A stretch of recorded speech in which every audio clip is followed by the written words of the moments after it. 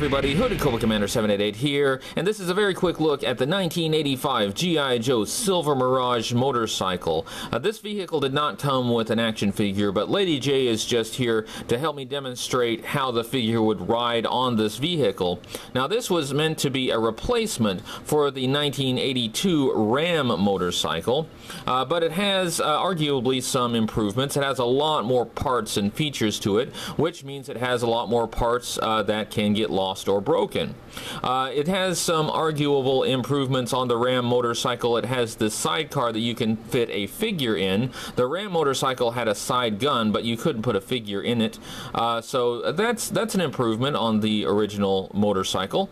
I will have some positive and negative things to say about this vehicle when I do a full review of it, but this is just a very quick look at the Silver Mirage. I hope you enjoyed it, and keep an eye on this channel for full G.I. Joe toy reviews. I will see you next time.